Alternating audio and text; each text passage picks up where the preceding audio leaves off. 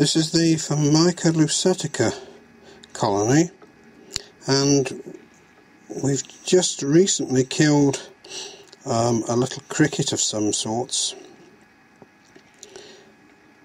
I dropped it in a few minutes ago. Just came back with a camcorder, and they've already dragged it from their feeding pot, and as you can see, they're now trying to take it into the nest, but for some reason they always get it wrong. They always sort of drag the prey to one side of the tube, and it takes them ages to finally bring the prey back round and get it into the tube entrance, which is just down at the front there.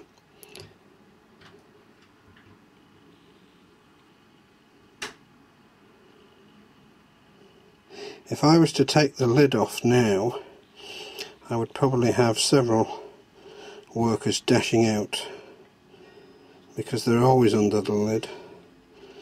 So I'm afraid I'm having to film through glass.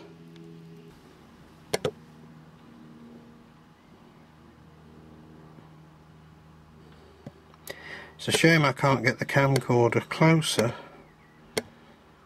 because then I would be able to